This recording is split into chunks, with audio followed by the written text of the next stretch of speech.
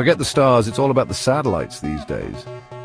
Right now there are over 10,000 satellites zipping around Earth, doing everything from beaming internet to predicting the weather. SpaceX alone has more than 7,500 Starlink satellites in orbit, and they're not stopping anytime soon.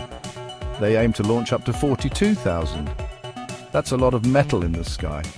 But it's not all smooth sailing. Solar storms can cut satellite lifespans short, and those little guys sometimes re-enter our atmosphere sooner than expected. Fun fact, 37 Starlink satellites recently re-entered just 5 days after launch due to a solar storm. Ouch! And get this, Starlink satellites are the #1 source of collision hazards in Earth's orbit, involved in 1,600 close encounters weekly. Space is getting crowded, folks. So next time you look up at the night sky, remember, it's not just stars up there anymore. It's a satellite party. Who knew space could be so busy?